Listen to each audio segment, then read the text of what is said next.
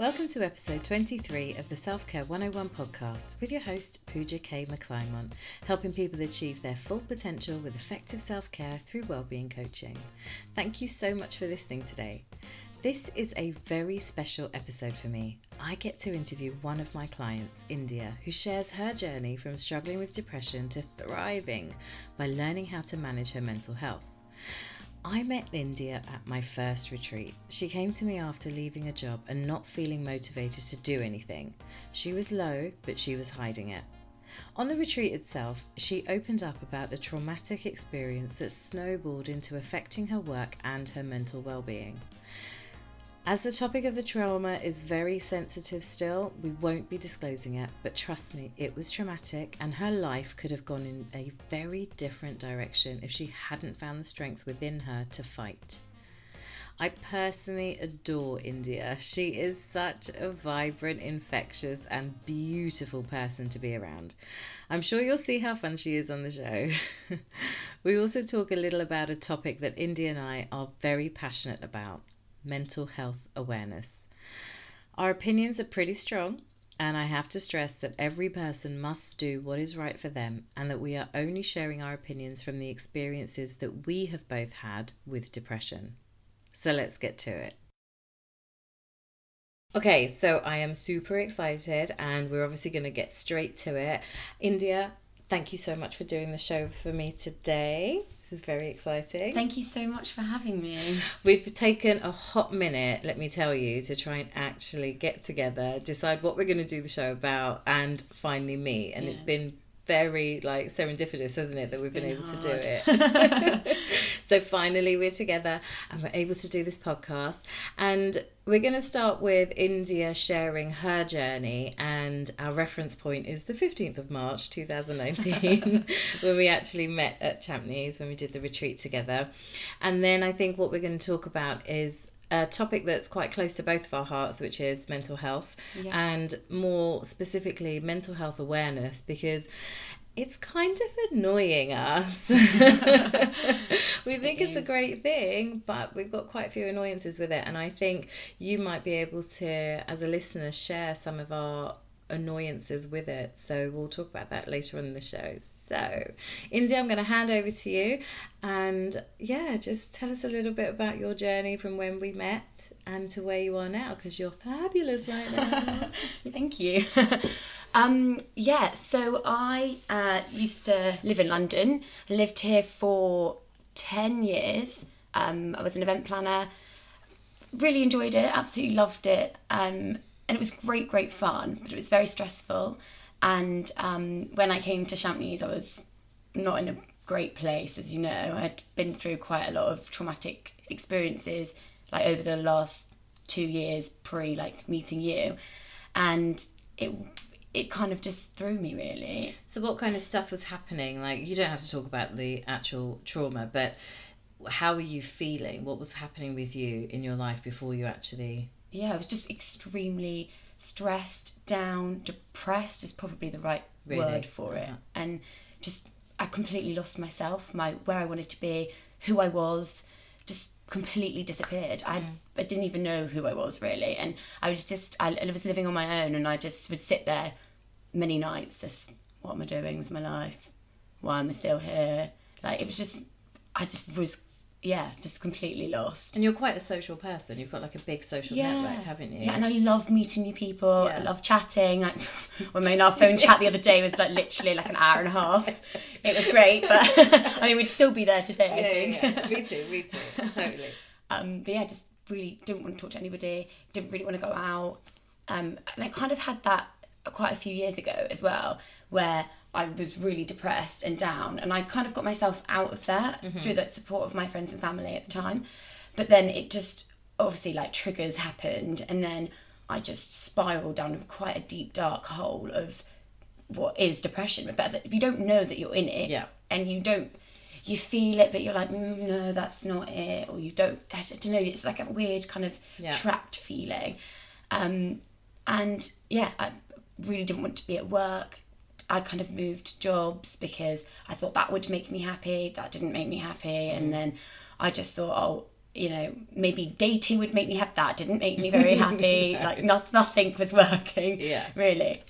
And it wasn't until my dad booked it for my birthday present to come to you, and we had so many intense discussions, which were just so impactful on me, being able to sort of declutter my brain. Let's just go back a little step. So now I call Mr. Paul Daddy.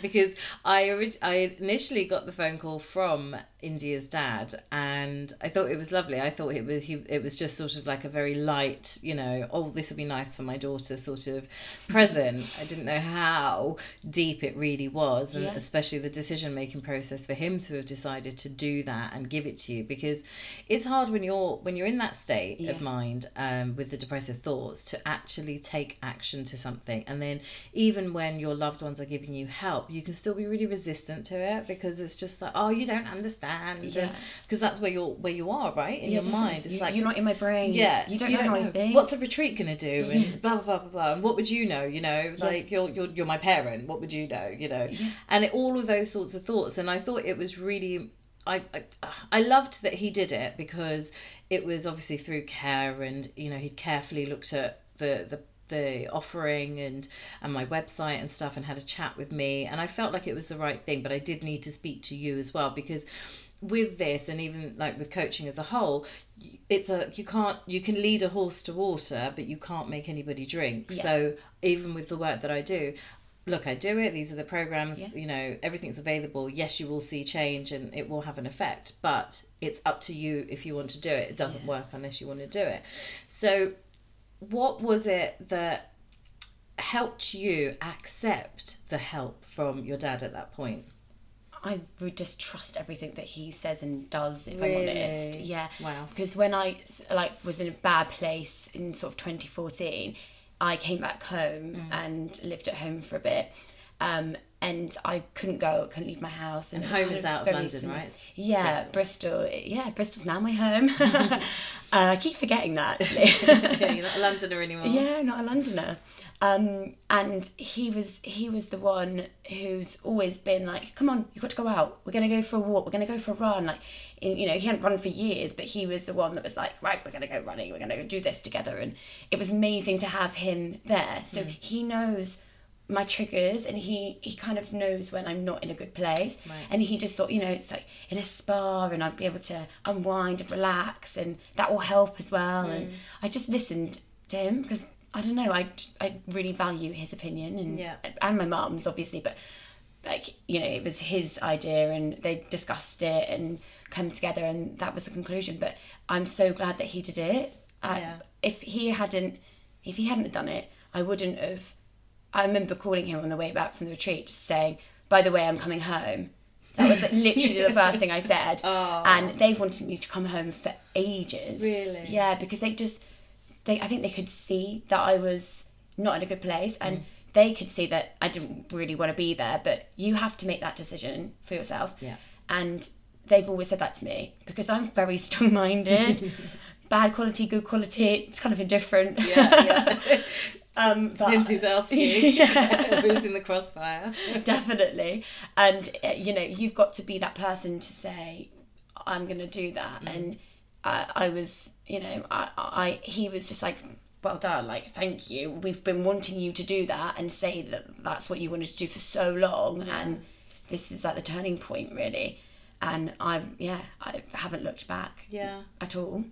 So how was it when you, obviously, Daddy bought the package, you put it in your diary, we had a little chat, and then you get to retreat day and you came, and this is not a plug for the retreat, but just to sort of give some context to how you process to obviously get to those decisions in 2 nights, really, right? We were in there for 2 nights. So what was sort of like the feelings before you got to Eastbourne Manor, for instance? Yeah, well, I think when you know in your gut, you kind of know that, like, the decisions that I made, I knew, but in my gut, deep down somewhere, hidden around. Yeah. But you say to yourself, I don't want to move out of London. All my friends are in London, and it's the best place for me. Why wouldn't it be? I've been here for so long. My job's there, and all sorts of reasons you convince yourself that that's the best thing for you, and all the while knowing that you're not well, and you're just in this perpetual cycle. You just keep going round and round in circles, right? Yeah, like it's a vicious cycle. But that's just what you do when you're not in a good place as well. Like, you just beat yourself up. And I think going through the stages of breaking down, I remember doing the wheel. Oh yeah. And like breaking down what you think you're doing, and then actually realistically that's not what you're doing. Like, you really don't do that. And being honest with yourself.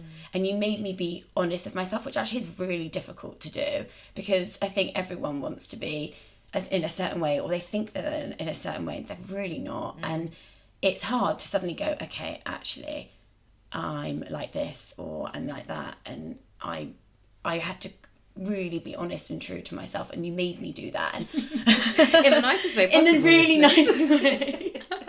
Lots of hugs. Lots of hugs and cuddles. Yeah, and it was a really challenging weekend. Like, there was, as you know, there was a lot of tears. Yeah. And there was a lot of upset, because I was bringing everything back to the surface again and saying, okay, and actually back to this whole victim thing, it was kind of saying to myself, yeah, you've been a victim, but don't treat yourself like a victim, because at the end of the day, you've come out the other side of it. You're still alive. Yeah. You still got your health. What was it that made you get there? So what was it that made you realise, obviously, that strength within yourself to say that I'm not actually a victim, because I have come out the other side. I might not be in a great place, but I've still come out the other side. What happened? I think it's talking to everybody in the group. Well. Actually on the retreat. Okay. On the retreat. Right. Yeah. Because I think it's always having, like, you have to find that inner strength somewhere. And I've always been that sort of person that will always get themselves up, brush themselves off and get on with it. Yeah. But I kind of need, like, that push sometimes to do that. Particularly when you're in a depressive kind of state, you need something somewhere to kind of give you that. Yeah. But like we said, only you can change yourself, so you've got to be in that place. And, you know, listening to everybody's stories that day, everyone's got problems. Yeah. Everyone's struggling somewhere. They don't want to admit it. Not everyone does. Like, particularly not being a sexist thing, but men do struggle with that. Yeah, like, you know, just saying how they're feeling. And I think just hearing that everyone has a problem and you're not on your own. And all our problems were completely different and all on varying scales.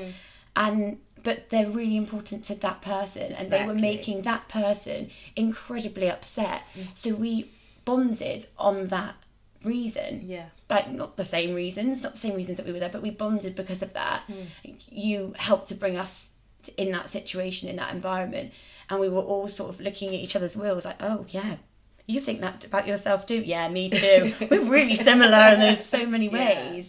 I think that was probably the most impactful moment for me, because it's really important. Like, the reason why I do these group retreats is because when you can start aligning yourself to people, essentially strangers, who are also going through stuff, who are also being vulnerable in a way that they wouldn't normally be, or wouldn't normally be with people close to them, you know, because sometimes there's that judgment kicks in and you don't feel like you can be completely open with your friends and your family, and sometimes you don't want to share every detail with your family and friends, and it's difficult. But when you're in that sort of forced environment, if you like, with strangers, and obviously as a coordinator of the group, everyone's doing the same task at the same time, and it's up to you when you're attending how much you want to share. And I felt that all of you on that group, there were 5 of us, all of you on the 5 of you on the group were actually, you came with kind of an idea of what you wanted to work on,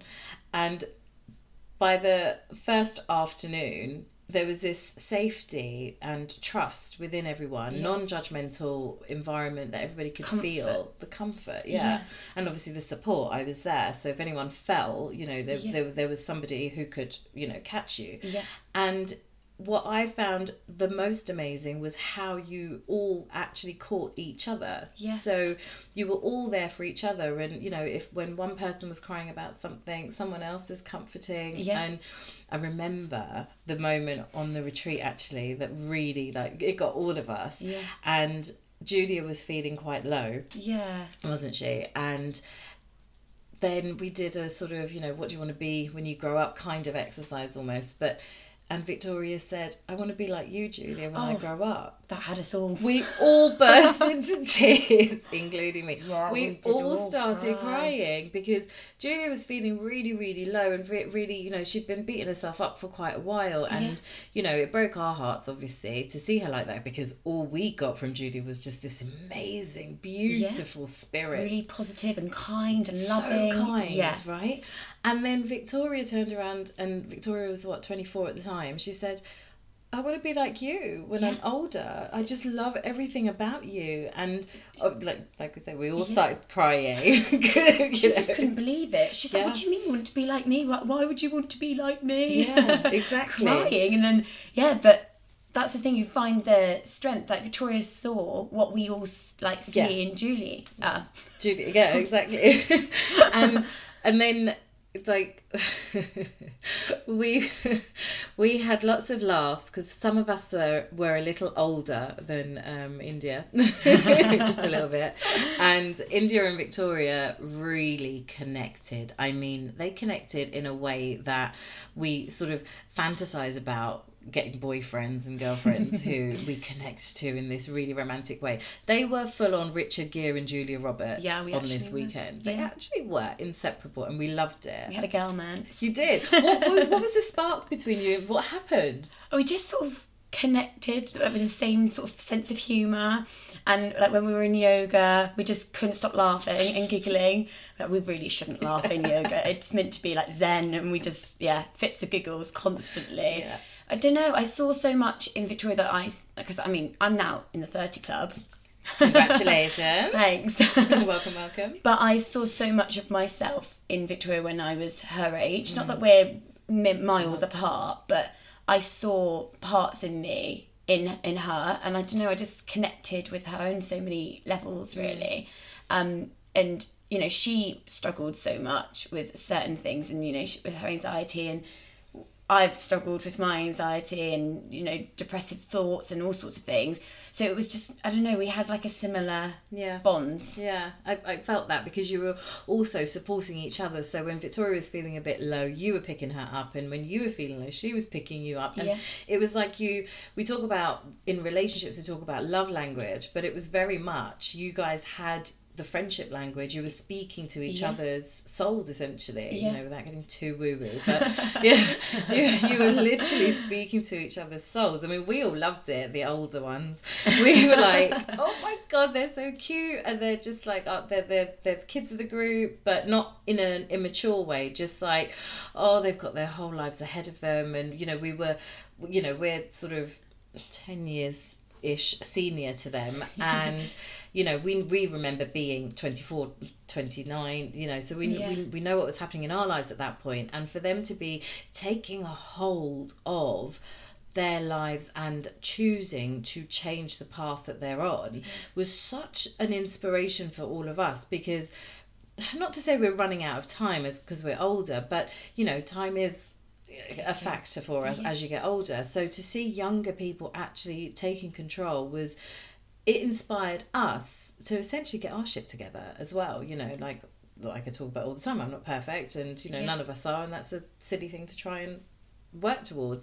So life is about learning and growing, and for us, I think we were so inspired by you and Victoria's strength to actually take control of your situations and actively want to try and fix it, and to see you guys bond and be able to support each other as well, because beyond the retreat, life is not a retreat. So to have created that little tribe between us, and that you and Victoria could call upon each other post-retreat, that must have been so helpful, because I know from Victoria that it was helpful. She loved it. It has been really helpful. And going on that sort of like secret kind of language between us, it was like we didn't have to say anything, we just knew that maybe you needed a hug, or you know, and post-retreat it was nice to know that if I had a down moment or she did, we could message each other and kind of just say, oh, are you okay? Or like, this has happened. But we kind of knew how each other felt. It was nice to have that afterwards. And obviously, like, we have a group chat, so we can all sort of say things on there as well. So it's just constant support. That's really good. So then after the retreat, you decided, well, you called Daddy and told him, I'm coming to Bristol, I'm moving back home. I'm coming back home. Tell me about the events from then. So I decided I was going to move back home. My dad was like, right, let's sort it out then. What should we do first? Kind of thing. It was like chaos because I was renting my flat. We were still in contract with them. So my dad got in touch with my landlord and basically arranged for me to come out as long as I could find somebody else that was willing to go in. But it was a beautiful flat, so I was like, there's been no problems. Like, trying to find somebody to get in. Then there was a lot of things. So I have a house bunny, as you know. So like he had to go back home and. Please tell the listeners about the house bunny. Yeah, shout out to all the bunny lovers out there. That aren't just as crazy as me, or maybe are as crazy as me. What's his name? Howard. Howard, the rabbit. Howard, the old man, that thinks he's a dog, actually. Yeah. On many occasions. Yes, he's a dwarf flop, and I adopted him when he's like 4 months. So he's 4 this year, his 4th birthday. Whoa. Yeah. And I am a bit of a nutter because he does have a stocking at Christmas. I bought him a little Santa's outfit that he wore, and he has a birthday party. Yeah. So that's exciting for him. I don't know how to respond. Your look on your face was like, really? Are you sitting in my room? Like, what's happening? Please leave. I actually don't know how to respond. But I'm glad that Howard brings you joy, obviously. And actually, that's another thing. Like, I'm not a rabbit person. I'm not a bunny person. Dogs and cats, but not bunnies. I like dogs. Yeah. I'm not a cat person. Yeah. But bunnies all the way. But he's also been great because I think finding, when I was living on my own, having him there, like, he'd just come by and just sit with me, but I'd just cry or like talk to him. He had no idea what's going on. Yeah. But he was the thing there. Well, animals are quite intuitive, and even though I'm not a bunny person, so I haven't done the research, but I know, like, with having a dog, they do read your energy. They like kids, actually, they react based on your energy. So if he felt you and knew that there was a shift, and that he can't speak to you, but he can be there. And the I think, the oxytocin that's sort of released when you stroke, the serotonin maybe, I think, is released when you stroke animals. It's a comfort. It's very therapeutic. Very therapeutic. Okay, so Daddy's got lists going, sorted out the landlord, and then how long until? So then Bristol? I just started packing up straight away. Wow. Yeah, I went back home and was just packing, finding any bag and box and anything that was in my flat, and then just starting to pack it all up. I went home pretty much every weekend because I was not in a job, so I would go home whenever, wherever I possibly could. And you weren't working because of this, the incident that happened, and my job went the best with it, and I think that was very hard, actually, for me, because we spoke about this not long ago, the other day, and for me, I'd kind of dealt with the trauma in the sense that I managed to get as much closure as I possibly could from it, but I found it hard to get the closure from sort of being rejected from a job. It kind of affects you a bit more, I think, just because you think, I went through something so awful, and yet you can't see that or empathise with that, and you just kind of got ridiculed for it. Yeah. And then there's no closure. Then I started thinking, well, that's me. Like,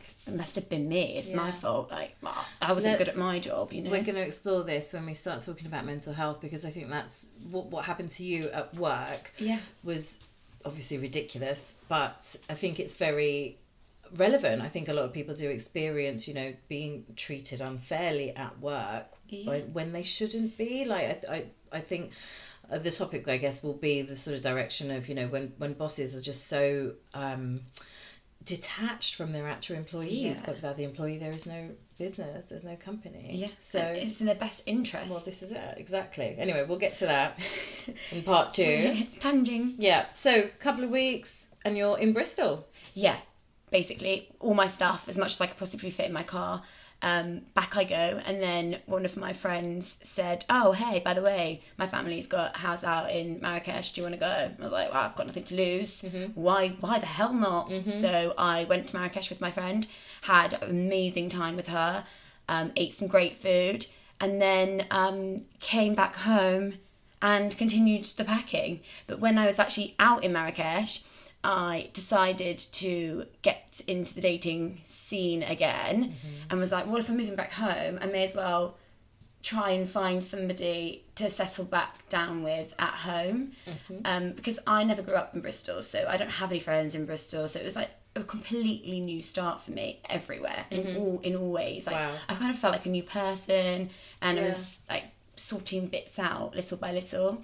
So when I went back, and at the end of the holiday, I matched with my now boyfriend, and we arranged, actually he drunkenly messaged me to meet up, and we had our first date on the Monday when I got back, and we had our second date on the Tuesday, and we had our third date on the Saturday, and it's been like that, and we've been together a year in April. Nice. Yeah. That's really nice. Now, that's interesting. Let's just park that for a second, because this connects really nicely to something else.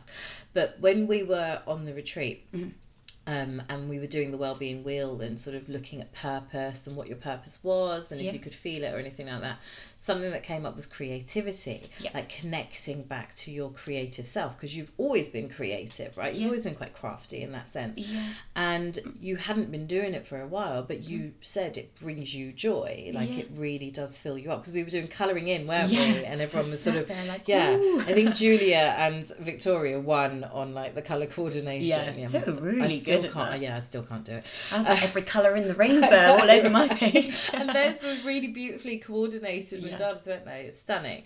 And we discovered as we were working on you that your purpose was connected to creativity, very much so. So you've obviously settled now into, you know, at this point we're a couple of months in, you've settled into Bristol. How did you decide to create Indie Jade Creations? So that's quite exciting. So I kind of always been, as you said, creative, and everyone's always pushed me to, oh, you should sell your stuff, it's so good. I thought, nah, it's not that great, like just give out as presents, and you know, it's just a nice feeling to make something for somebody else, and then they're like, oh, this is so lovely, and then you're like, is it though, are you sure? Like, I don't know, it's just like self-doubt, and you just need to find that self-belief, don't you, that what you're actually making is well, you were doing it because you just liked it. You weren't doing it because I want a business. I want to make money from this. The initial purpose for all of that creativity was just because you enjoyed it. It made you feel good. It was good for your health. It was good for my mind, my well-being, my mindset. And I remember going back home and just thinking, what have I got to lose? My dad basically said to me, don't rush into anything. You come back home and you take the year, and you just have a year off. You don't worry about anything. You're coming back home. You don't have rent. You don't have to worry about money. Just take the time for you. You need it. And I just thought, okay, I'm gonna take his advice, and I'm gonna do that. Again, you know, believe exactly what he says. I always sort of really value his advice and his guidance. And trust it.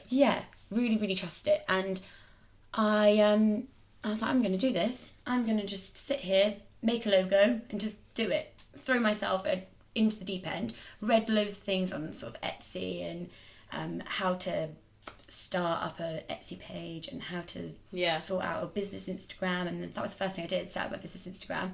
And then I was like, right, I need some things to sell. Better start making something. And I remember sitting in the living room with my dad, and he came in, he's like, what are you doing? I was like, oh, I'm making a logo. He was like, oh, that's exciting. Let's have a look. And I must have had like 50 different like ideas. So we were sat there like sort of going through them, and then my mum comes in, oh, what are you doing? Well, I'm looking at logo. Oh, let me have a look. We were all sat there trying to choose. Then I was sending them to Isaac, my boyfriend, and he was at work, and then I was sending him all these images, and he was like, I think I like one, I think I like three, and then you have like so many ideas. But it was just really exciting, and it was just supported in every way, basically. So Indie Jade Creations was formed, and then I just started looking at fairs. I love that you, like, because we obviously talked about being creative, and you know that that's innately you.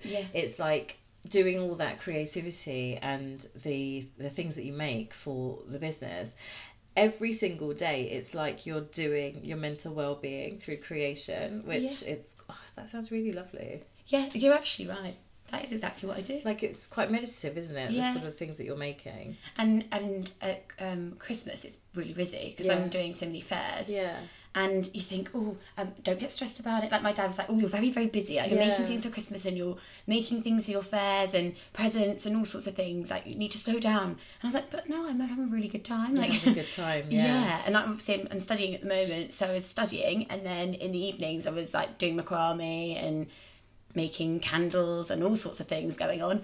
And he was like, come on, like, you need to take some time. This is what we're doing this year. Like, slow down. Like, and I was like, no, I'm having a great time. Like, this is my way of relaxing. I'm sat in front of the telly and I'm doing my macrame. Like, it's not work. It's nice. It's a nice, pleasant pastime for me. That's beautiful. I love that. Love that. It's such an incredible journey that you've been on. Like, I can't even fathom how far you've come since obviously I met you. And you are literally, when people talk about leaps and bounds, that's literally what you have been. And obviously stalking you on social media helps, so I know what's I know. Are you stalking me? I am totally stalking. We're stalking each other. But yeah, like seeing your progression on social media, actually the other girls as well, it's not just yourself. Julia loves to swim in the sea in the cold in Kent, by the way. Crazy woman, but you know, that's actually giving me shivers. She does that. And then Anna's obviously traveling, and Chica's doing some amazing stuff with her like spirituality side of things, and she's really uplifting and stuff. And Victoria is a mental health nurse, and she just helps people, you know, like every single eating day. Loads of different food now.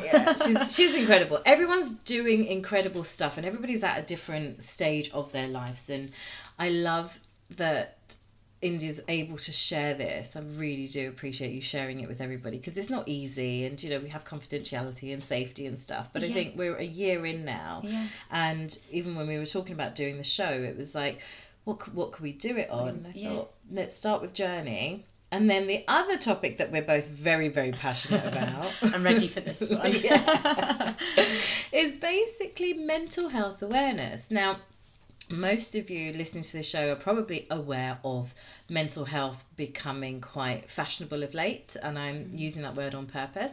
But over the last few years, the media's been raising awareness of mental health, and then now we've got this huge arm in the wellbeing industry, which is employee wellbeing, employee engagement, valuing your employees, giving them what they need, mental health first aiders now in work, and we're pro everything that helps people understand mental health. Do not get me wrong on this. We are pro it. However, the big however. The big however, and the word is in there.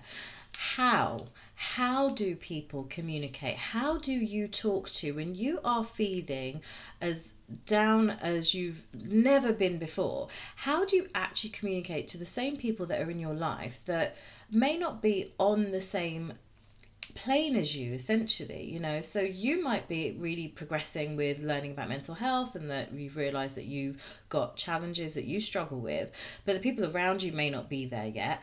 And even if they are they equipped to talk to? Can you talk to them? How do you talk to them? Because it's the how, isn't it? Like, how do you even start?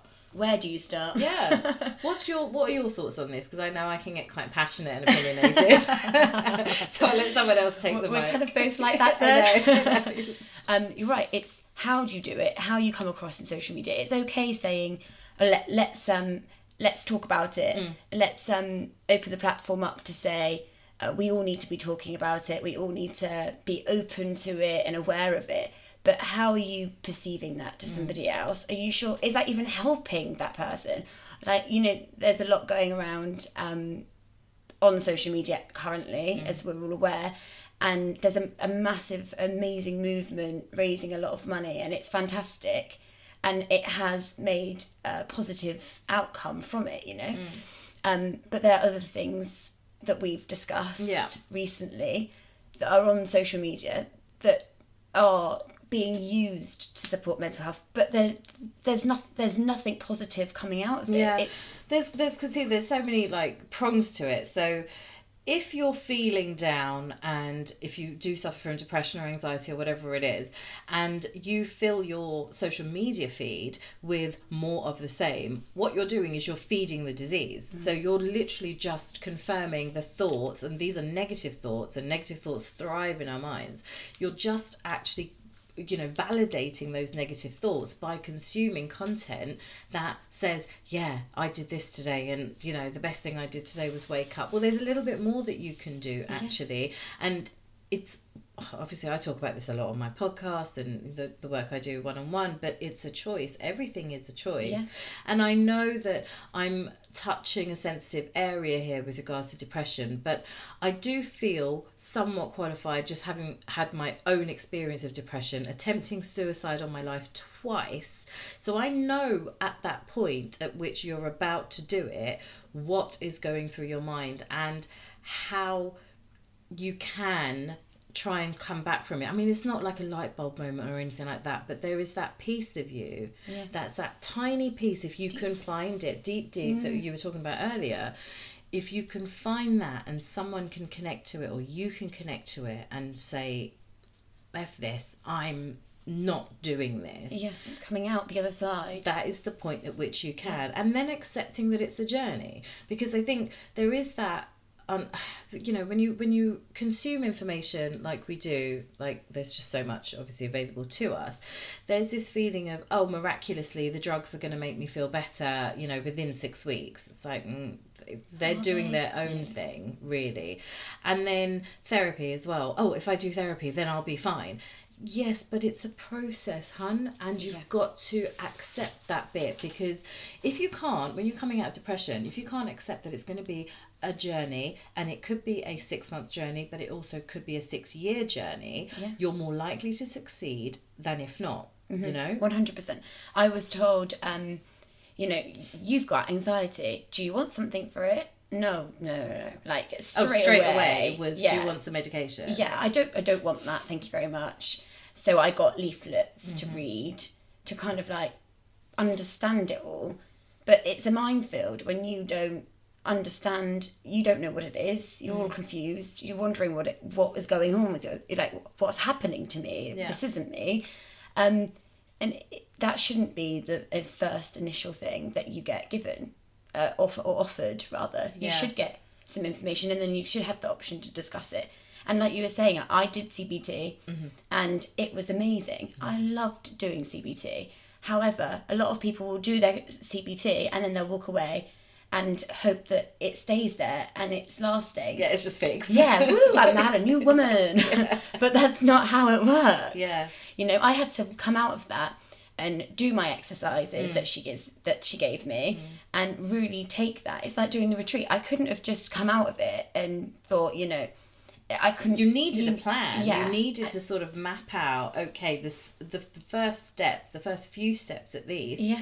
And then as you go through those few steps, that you're sort of protecting your mental health when you're coming out of it, and the high obviously that you get from being on a retreat like that, then it sort of starts to help you then feel better, so that you can then continue the next sort of chapter, next stage of your life, but that you're constantly in that learning stage and you're picking up different tools, and you're very lucky because you've been able to channel your creativity in your work now, so you've every single day got your core tool essentially to help your mental well-being.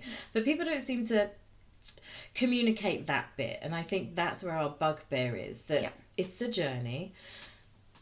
Drugs are not the answer, but they will help you if you are in more of a crisis situation. So if you cannot within yourself, if you literally just talk in circles and circles and circles when you're in that spiral, the medication will help you stop doing that and help you start reframing. But then again, find a good doctor who's going to actively want to taper you off the medication whilst you go for therapy or coaching or whatever therapies you decide to choose.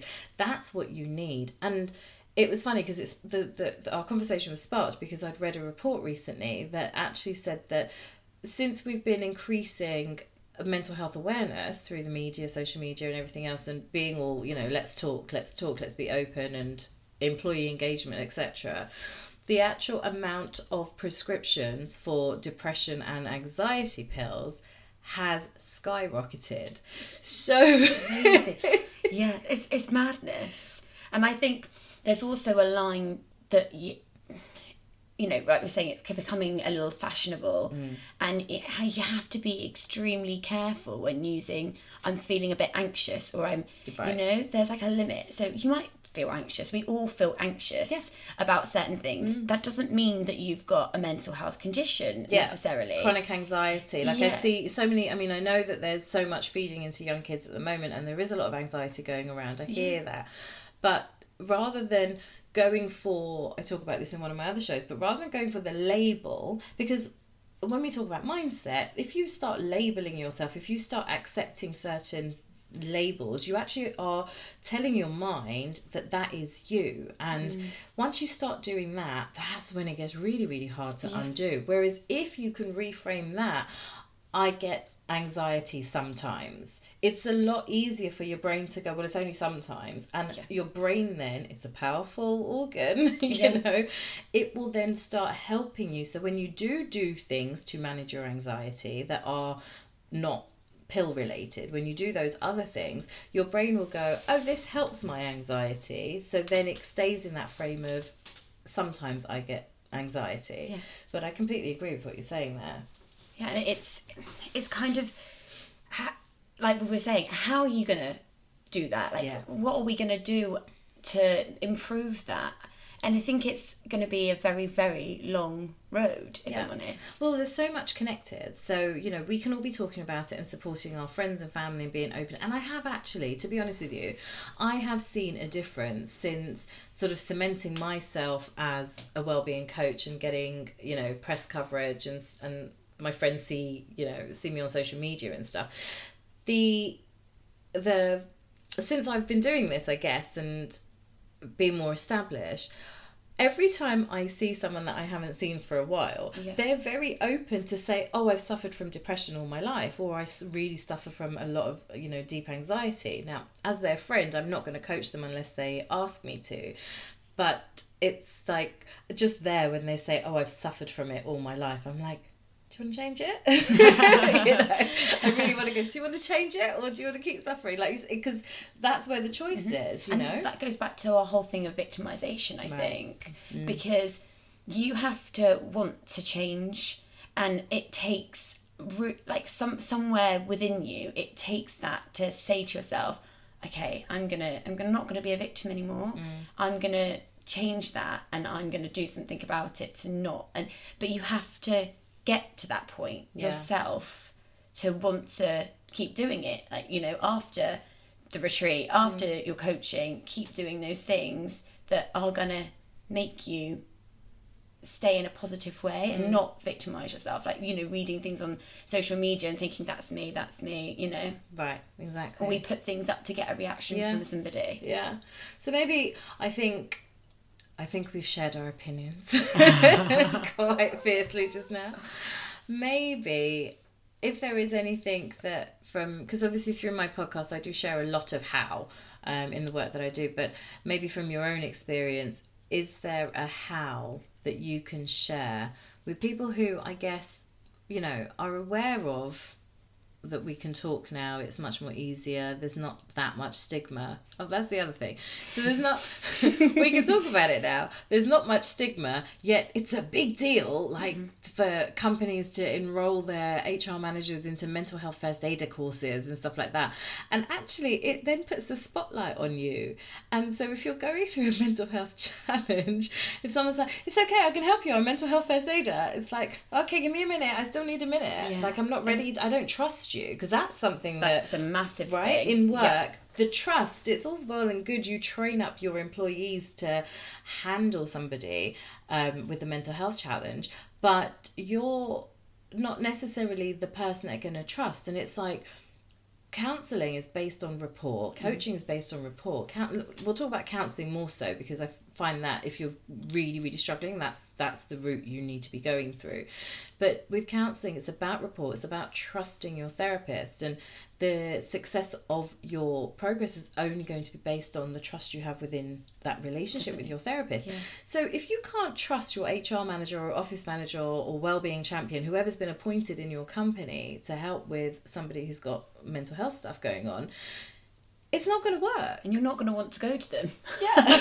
It's as simple as that, really, isn't it? Yeah, and I feel like those kind of pieces are missing. There's this, you know, people are getting informed, and there's, like, when you go to Mind Charity's website, there's so much there, and Heads Together Charity as well. Yeah. There's so much information there, which is great. But in the same way that me as a coach can't say that I'm a counsellor, it's the same, really, for employers to also take on this role of being a mental health champion. Like, that, you know, there are plenty of counsellors who don't mind getting extra work that's also consistent. You know, employ them to come in to talk to your staff. You're going to get more out of it if you literally have a counsellor come in, spend the day once or twice a month to talk to your staff. That's what's actually going to help you, more so than, I'm sorry, than putting in a random yoga class or, you know, a bowl of fruit and, you know, having a meditation pod. I mean, they all work if you're already there. But if you're suffering with your mental health, none of that's going to help you. And that's where I guess my concern comes from, right? Yeah, because you as well. I remember I had an amazing corporate company, and you could take a mental health day and you could flexi work. And that was amazing. They help you. But I wasn't in a very good place, and found comfort in a colleague who's a really good friend of mine now.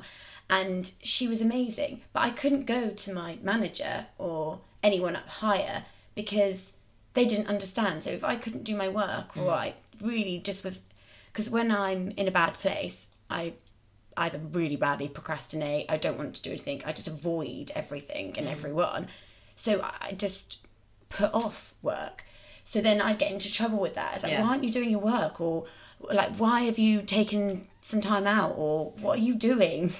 Why haven't you replied to my email? And it's like, whoa, it's chaotic. It's making things worse. So if you're accusing me whilst I'm not in a good place, I'm not going to want to go to you for advice. Yeah. And like you say, if there is somebody who's mental health supporter at work, if you don't trust them, if you not necessarily have had a bad relationship with them in the past, or not a good rapport with them, or they said a comment about your dress one day at work, you're just not going to want to go to them for that advice and support. And if I had that at work at the time, it probably wouldn't have helped, because I needed some serious help. So I think there's our how, and it's to find someone, because we've all got someone at least that we can trust. And if we can't trust somebody, then there are plenty of resources out there for you to get that support. And Samaritans would be my number one shout out for this kind of situation. If you really don't have somebody in your life that you can talk to, call Samaritans, because they are there to talk to you. It's okay. As an easy resource, you know, compared to signing up to counselling if you can't afford it, etc., etc. But if you can afford it, there are plenty of counsellors available to you that you can sign up with. So and the NHS as well. Yeah, exactly, the NHS too. So you've got to find somebody that you can trust. Yeah. Okay? Because that is, I think, for both of us, in our own experiences, that's what we needed. Dwayne, my husband, was the person that I trusted. Yeah. And he came in when I was ready to go, sort of thing, and he just grabbed me by the shoulders and was like, this is not happening. What are you doing? Yeah. And it was that actually shocked me into the present moment, and I was like, oh, I don't want this. I do not want this. And even for yourself, like with Daddy. Shout out to Daddy.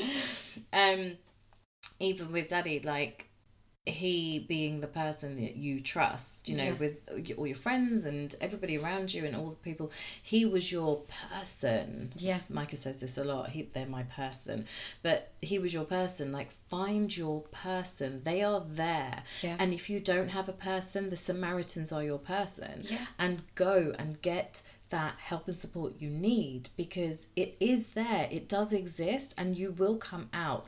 All I guess what we're saying is just, I don't want to sound again a bit like airy-fairy, but trust in the process. The process works. Yeah, it definitely does. And it's a long process. It takes time. Like, you know, I've had many setbacks and, you know, first happened in 2014. We're in 2020 and I still have issues. Yeah. But it's knowing that when you do, you have someone to go to, or you have the resources, like a toolkit, I suppose. Yeah, exactly that. To kind of guide you and say, oh, okay. But if you've crawled back once, you can crawl back 100 times, as long as you have the tools, the support. I know we've said it many times, but it is the support network. People need to support people, and you know, it is about who you trust. But even if it's someone that you connect with on Instagram, and absolutely, you really like them, and you know, you're having a message and you see something and they look sad, because it doesn't have to be. It doesn't have to be your current network of people, because I think that's also the default that we go into, that we go to our current friends and family, and sometimes they're not the right people, but that's okay. Your people do exist. People that you can connect with do exist, and like you say, using social media in that vein, I'm pro it, because that safety of talking to essentially a stranger does make you feel more comfortable. Somebody who can be empathetic and you know, understand or supportive in the way that you need it to be. I think that's a brilliant resource as well. And I saw something recently, I think I remember telling you the other day, and it was just a post, and it said Mind Buddy, and this lady had posted and said, you know, I just wanted to shout out that I've actually been struggling, and I have struggled quite a long time with depression, and it might just be that you need someone to talk to. So I'm putting this post out here to say, why not connect? Message me if you want somebody to talk to, and maybe I can connect you with somebody that can just listen to you. Because sometimes it is just about being listened to, and just someone saying, do you know, that's okay. Key, actually, what you say there about being listened to, because what I struggled with, and I think you're probably the same because we're quite similar, but I struggled with people listening. There was always that, like Dwayne did it a lot, he was trying to fix me constantly, and I was like, I'm not ready to be fixed. I know I want to be fixed, but I'm not ready to be fixed. So right now I just need you to listen to the crap that I'm spewing out. I just need it out, you know. 100%. And my mum also is amazing, just as amazing as my dad, but she struggled quite a lot seeing me, you know, lack confidence. Mine as well. And she's like, oh, it's my baby. I don't want to see you sad. What can I do? I need to help you. Let me help you. Like, you know, she always helps me. She's always been there at every step of the way. But, you know, she couldn't help me because I wasn't, like you say, I wasn't ready to be helped. I might have been guided, but I wasn't ready. You weren't ready for that nurturing. You wanted that sort of, that now you love that. I know you love I love it. Get my tea in. Exactly. You're right there. But when you're in that sort of really, really dark place, it's a different kind of support you need at that moment, right? It's completely different. It's difficult to describe, but I hope that we've sort of articulated it enough that you can understand it. And it's... yeah, like I said, it's tricky. It's finding that balance of helping yourself and taking that advice and support from other people. And bear with us on this, because we're not talking about people who've had devastating childhood trauma where it is a lot harder. Believe us, we know that that's not the sort of place that we're talking about. So someone who would be susceptible to crisis, for instance, their challenges are going to be a lot more serious than ours were. Ours were challenging, but they were more adult experienced traumas rather than things like sexual abuse as a child and stuff. Those sort of traumas are going to be a lot more difficult to come through and 100%. To make the choice, because you're sort of born, or you've grown up knowing a particular version of life, and it's going to be harder with you guys, but the support is still there. Again, you know, you got to kiss a few frogs when it comes to therapy. It's you know you've got to shop around, you've got to experience the counsellors and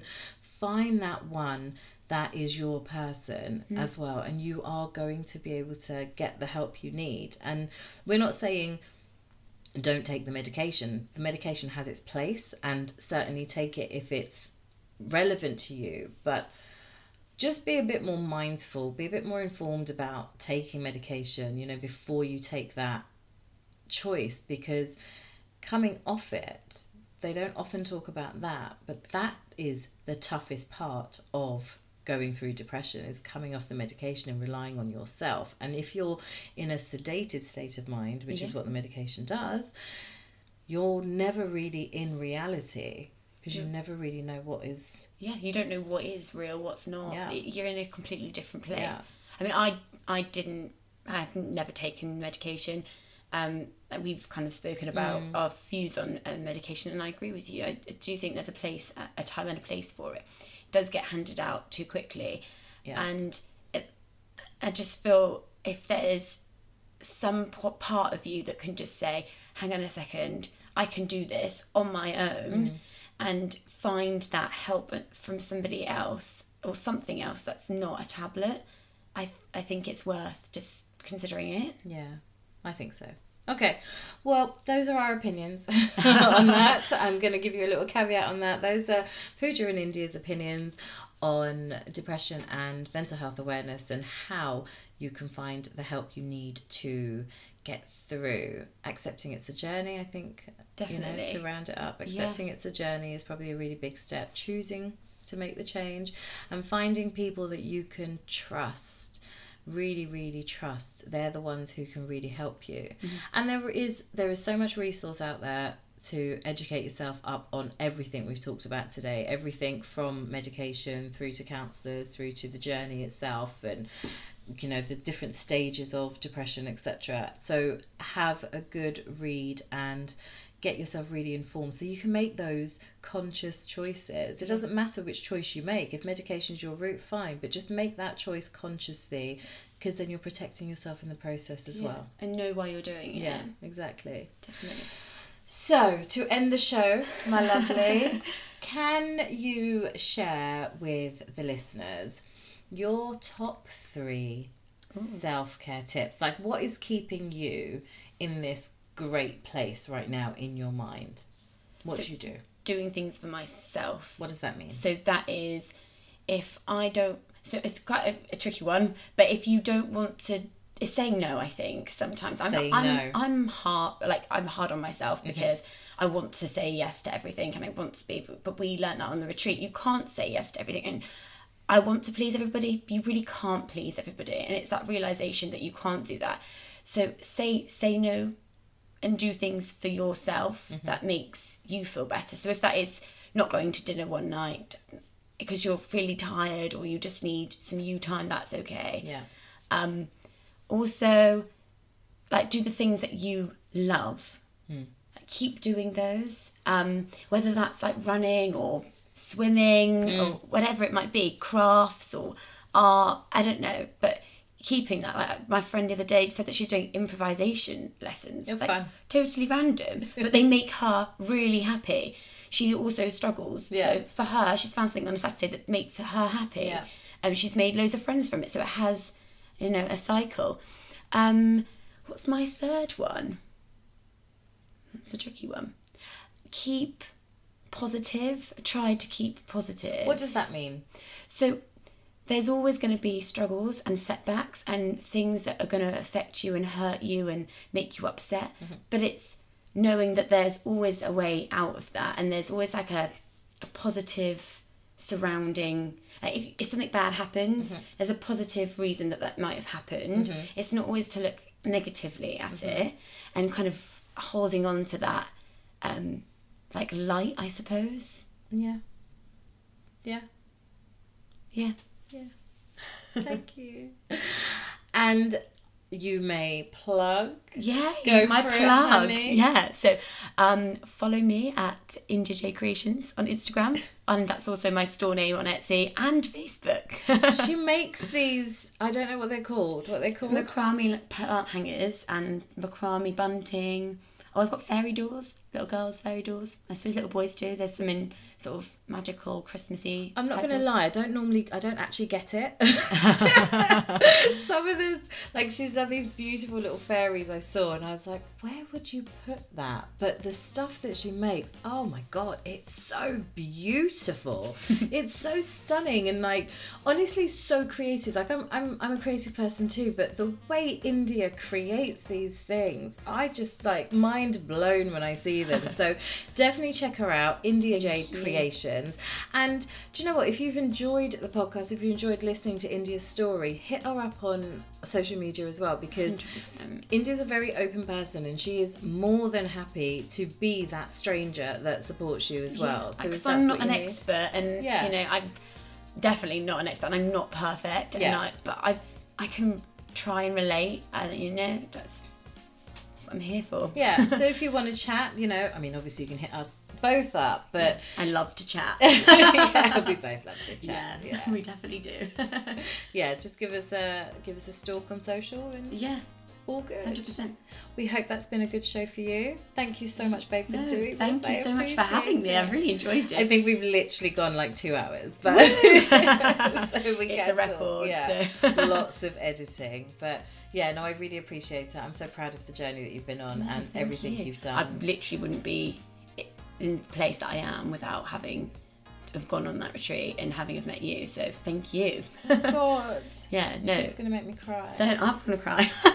It's emotional. Stop it. And final big shout out to Daddy. Yes, my dad. For putting me and India together, because I think that, actually personally, I think India's going to be in my life for a very long time. Yeah, I hope so. So yeah. Thank you, babe. Thank you. Thank you for listening to the Self-Care 101 podcast. If you enjoyed this episode, I would love it if you would subscribe and review so that other people like you can find the show. For more tips and tricks, you can follow me on the socials at Frankly Coaching, or visit my website to find out more about my coaching programs and how to work with me at franklycoaching.com.